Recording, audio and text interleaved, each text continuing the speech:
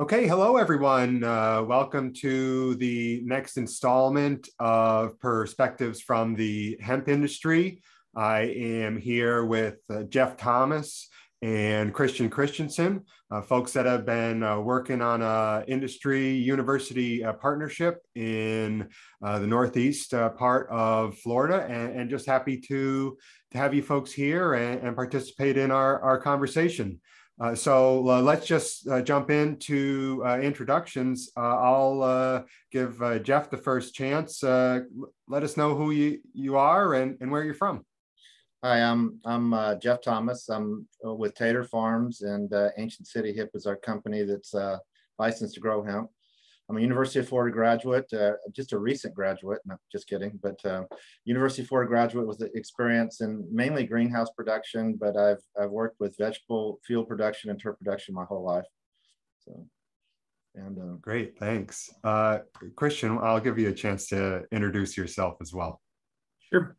Thank you, Zach. My name is Christian Christensen. I currently serve as the Center Director for the Hastings Ag Extension Center. I also serve a role as the Regional Specialized Extension Agent for the Tri-County Agricultural Area, which includes Putnam, Flagler, and St. Johns County. So formerly affiliated with UF5 Extension. Great. Thank you. Jeff, can you tell us a little bit about your hemp business and kind of what brought you to the endeavor? Yeah, we started, my gosh, I guess it's about 3 years ago with all the rumors of it being legalized here in Florida. We initially did a lot of traveling. We traveled up into the Midwest, Kentucky, Tennessee, even out west, and watching what other people were doing in the country. And we decided to give it a shot. We had some goals that we thought were real important, being experienced in agriculture, and that was to figure out how to grow the crop, what varieties would adapt to Florida. We decided to try as many varieties as we could early on. And then it's essentially how to harvest and post-harvest physiology, what was going to happen. And then finally, where were we going to sell our product? So our business model starting off was really to figure out how to grow, harvest, and market and sell the crop. It's a minor crop for our production. We basically got into it maybe as an alternative crop to figure out if we could make money on it, and then to expand it once we found out and answered a lot of those questions. So essentially our business model was to learn and learn how to handle the crop, grow it, and harvest it. So cool. So hemp is a lot of things, right? There's a lot of different options to make a hemp business, make a hemp crop. Can you be a little bit more specific about kind of what decisions you folks made at Ancient City? Well, one thing I knew from our experience here in Florida is we decided right off the bat to grow it on plastic. We did experiment on bare ground, which was a total failure, but so we went out and tried to locate seed from as many different locations as we could, and rooted cuttings. Again, it was part of our initial trial of trying to figure out which varieties grow and which would be adaptable to Florida. And so we also wanted to find out what the seasonality of it, what was it going to be, spring, fall crop, winter crop. And so we actually tried it all. And we think that you can grow it all seasons here in Florida, in our area anyways. And so that was basically it. We also, we've had a lot of experience. We use drip irrigation, and we also use the drip for injecting our fertilizers and some of our bios that we put into the soil. And then we would spray with overhead, basically. But all our irrigation was through drip. So. Yeah, hemp crop all year round. That sounds exciting. Maybe I'll swing the conversation over to Christian. Can you talk a little bit about some of those genetics that you were seeing out there and kind of how that might shift throughout the year? Absolutely. And it's a great question. So we trialed 20 different varieties with Jeff Thomas and Tater Farms and Ancient City Hemp. And of those 20, we evaluated 6 autoflowering genetics, also referred to as day neutral. So again, 6 autoflower day neutral varieties, and then 14 photoperiod dependent lines.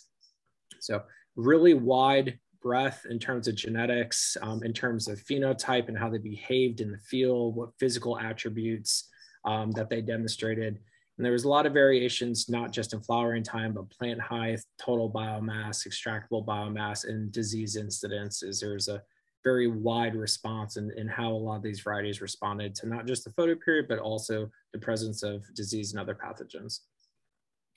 Right. And so just to say it in a different way, growing through the winter months when there's short light would require the day neutral genetics in order to make it through. Is that right? Have you been able to do any of the photoperiod sensitive varieties over the winter as well? Yeah, we made a huge mistake of trying that without lights. Yes, they get 12 inches tall in flower and with no yield. Right. Anyways, but the day neutral, the autoflower varieties are definitely viable in fall and spring, and I think they do extremely well. And there's some good genetics out there and very consistent growing crops, basically. So you said that you'd been able to see 20. Is there something about favorite that you're seeing, or you're still rotating genetics through your fields? Christian will have a much greater degree of accuracy on this, but my experience is that cherry wine was our best variety that responds to day length, and then Maverick was the best variety of the autoflower, hands down. Okay. in yield and everything else. So you seeing something similar, Christian, or thinking about others that'll be good options based on their morphology or growing characteristics? Yeah, I think Jeff did a great job, kind of nailed it on the head. So with the autoflowering genetics, Maverick is really a top performer. But I do think that there are other varieties too, by the same breeders, the same companies that could give Maverick a kind of run for its money, so to speak. Yeah, cool. And of course, we're still in the early days, and we've seen 20. I think the UF list is something north of 50 or 60.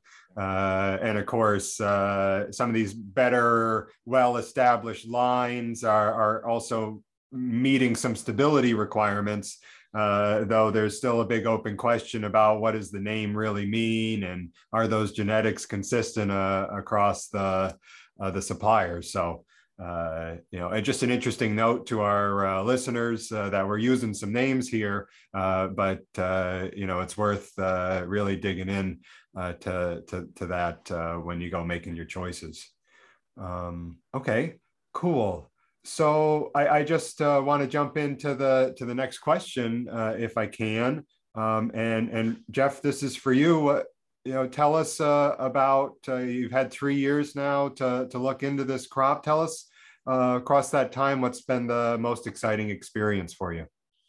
The most exciting experience is it's a new crop, and it's been illegal for 80 years. And there's just something that's, I think, really cool about growing this out in the field. It's just an exciting crop. It has huge potential if we can work out a lot of these marketing, sales, and growing problems. But so that, to me, that was really exciting. It's definitely a very pungent crop when it goes to flowering, and you can smell it a mile away, so everybody knows you're growing it. So that's another exciting thing. And but just the it being new, and it's very challenging, and it brings a lot of interest when you grow it. A lot of people are very interested in it and come and see you, and just a lot of hype around it. So that was a lot of the excitement that it generated. So you mentioned growing challenges. Maybe the pair of you could kind of detail that a little bit. What you mentioned, growing it out in the bare ground wasn't something that was working for you. There are other issues that you found putting together this cropping system, or feeling like you figured it out and are just ready to go? I think we've got a real good handle, and our confidence level is real high on growing the crop here in Florida. There are a lot of challenges that we have experience from growing other crops here in Florida. that we kind of knew a little bit about what we were doing when we started. But there's, disease is a huge issue. Insects were really not the threat that I thought they were going to be. But the disease part, when the plant goes to flower, botrytis is just a huge issue, and it takes a lot of experience and know-how, and basically being able to harvest your crop when it's ready. And you have a very limited window of when you can harvest and dry. And if you don't, you are going to lose it here in Florida. Right. And so, I've come from the vegetable industry and greenhouse industry, and I kind of knew those things already. You have certain windows that you've got to get in there and harvest. So we were prepared for that, but we were shocked, and Christian can testify. We had some absolutely gorgeous plants that were unbelievable, and the next day they were melted because they didn't get harvested in time with botrytis. And with the right weather conditions and humidity and temperature. So, Christian, what were you seeing with the diseases across the genetics? Everything susceptible, or there's some that might also show those sorts of traits? No, that's a great question, and there is definitely variation in disease susceptibility and incidence across not just the autoflowering genetics or day neutral genetics, but the photoperiod dependent genetics as well. So I think there's huge opportunity there for selection of varieties that perform well, not just in North Florida, but across the state. But again, just to echo Jeff's comments here, we had beautiful varieties out there at that location. And within 24 to 48 hours, botrytis and other diseases just set in and reverted the crop to something that was unsalvageable. Was this throughout the year that you were noticing it, or one of the particular parts of the year that botrytis was most prevalent? Most prevalent. And then Christian can answer too, but it's most prevalent in the fall, and when you're harvesting in October, in late October, when you can have warm nights or slightly cooler nights and 100% humidity and moisture present all night long, is when you're really, really susceptible to it. But we did see something similar happen in our spring crop, and so it can happen in both, but definitely more in the fall is when you really have to watch for it. So one of the things that was interesting to me following your work was this idea of a trade-off between productivity and disease resistance. And so I was hearing from you folks that there are a couple of varieties that you were like, yeah, star performer, really dense, really nice flowers that it was putting on. But then those are also the same sort of canopies that held onto the moisture and got taken over. So there might be a balance there with the architecture and the crop performance overall. Do you want to answer that one, Christian? Sure. I'll take a stab at that one. Zach, I think that's a great point. I think plant architecture and density of flower buds and density of biomass is a huge driver towards when you're going to see the disease resistance. Just to call out, cherry wine is a top performer in the summer fall crop of 2020. Very large plants, dense flowers, but one of the benefits I feel of that variety is that you do have a fair amount of airflow throughout that crop. You have kind of a longer internode spacing. So just a more balanced canopy architecture allows for more airflow, so less disease incidence there. You can see, and we did see some disease, some botrytis issues in Maverick. Obviously, it's a much more squattier, dense, compacted plant. The flowers themselves aren't necessarily dense, but the overall above ground biomass can be dense, and that can drive a lot of disease incidence there as well. Right. Even with those dwarfs, you can still have kind of that condensed inner canopy. So yeah, something to be able to see. Did you, you mentioned harvest timing was critical. Did you do anything else to help with the disease issues in your system? Well, we learned that you basically have got to spray, preventative spray, and it's coming, and you just got to get out there and spray 2 or 3 times a week. And with what's labeled that you can use, which isn't much, but it does help, the peroxide-based stuff and some of the biologicals. We definitely saw, I think, it's anecdotal, but I think we saw a real impact on some of the biologicals too. Okay. And so. So is there, you mentioned a little bit about the production and you getting a handle on that. Of course, we're not selling raw hemp material in the grocery store, so you got to get a handle on the supply chain and the business aspect of that. Is there any special project or business goal that you'd like to share with the listeners? Sure. We again, with our initial goal of trying to understand the crop and learn how to market and sell it, I actually took product biomass to different labs and different locations and had it processed. And I can, I think this might be the next question, but one of the things you got to do is you've got to go out and experiment. You've got to meet the people that are out there. You've got to hand them some product and then see what they do with it and see the results, because this is I think the industry is still the Wild West. Everybody's got a different story and a different way of doing it.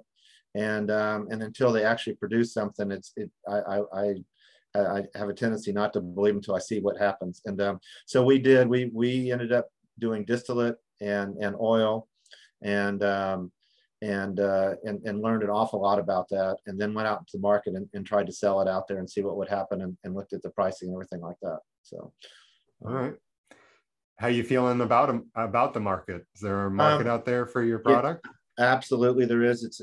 It's. I think there's a real great potential. We strongly feel that we've got to be vertically integrated. In other words, we've got to control the product from table to consumer, and basically that's what we're working on now. And it's after all this, it's the only way that we can get a guaranteed price for what we're growing and have a handle on what we're trying to do and what we're trying to sell. And that's going to be our model rolling forward in the future. And that's what we basically learned, is that it's there's just not this open market for hemp biomass. It's just it can be $2 or it can be $20, and it's very difficult to inexpensive to store dried hemp, and so it's there's just a lot of factors in it. So. Yeah. So where are you at with your hemp business? Full steam ahead, wait and see, kind of how's that working out for you in 2022? 2022, we're not planting a crop this spring or summer or fall. Well, we might do it in the fall, but right now spring and summer is out. We're extremely busy in our core business. And we're working with some other groups trying to basically figure out how to vertically integrate is what we're doing. Okay. So. Yeah. And I think that makes a lot of sense. Christian, maybe you can tie that into what we've been seeing in the hemp acreage. You have any insight for kind of how 2020 might have been different from 2021 and what we might expect for 2022? Yeah, absolutely. So 2020, we saw, a pretty aggressive space. A lot of people, a lot of growers gone out and procured themselves a hemp cultivation license through FDACs. As you go into the 2021 calendar year, we saw a bit of a decline in those numbers. And I think that those numbers align too with some of the numbers that we're seeing, not in the permitted acres, but of those permitted acres, how much of those acres were successfully harvested.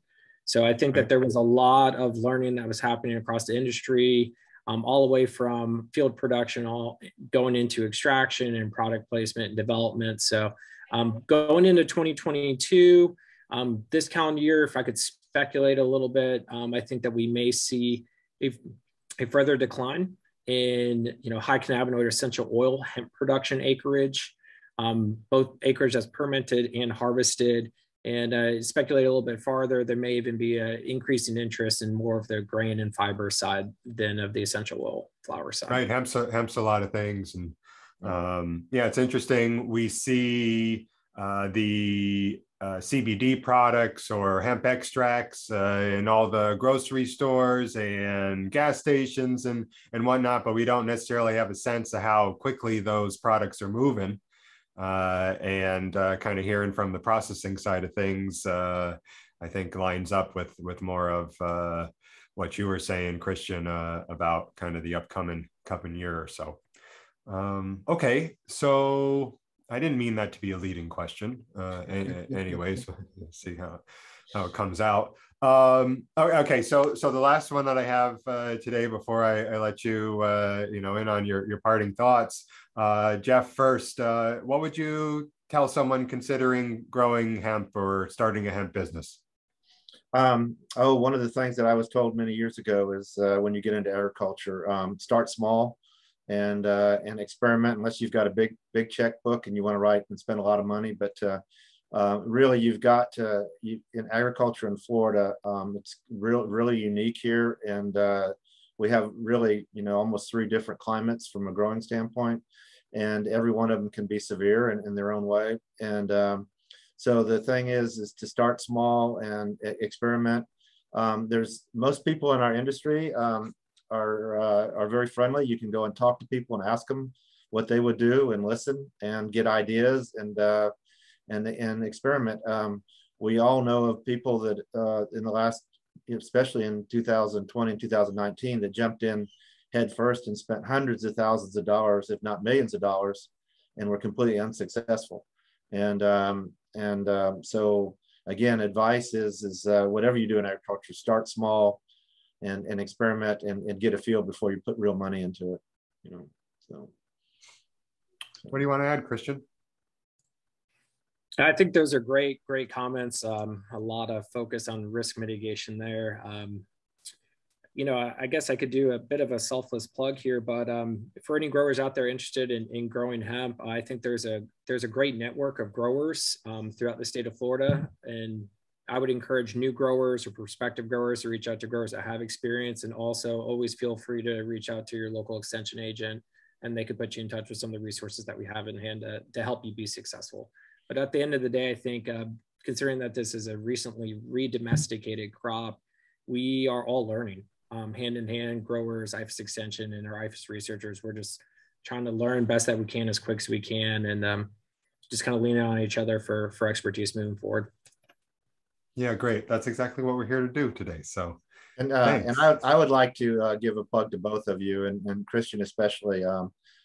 Christian was a big help. I didn't really even know Christian when we started the hemp, and he went out of his way to work with us, and he's got just a wealth of knowledge about hemp specifically and marijuana, and he is just a wealth of knowledge and very, very easy to work with, and he's a big reason for our success. He taught me things I had no idea about hemp, and just really helped us become successful, and I was very open and very willing to give his time. So the same with you, Zach. You've headed up this program and got it organized in the state of Florida when it was very disorganized. And so congratulations to both of you. You guys have done a great job. So yeah, thanks, Jeff. It was great having you along with the pilot project, and we've certainly learned a lot from the partnership. So mutual appreciation. So is there anything else you fellows would like to add? Something you want to say to our listeners?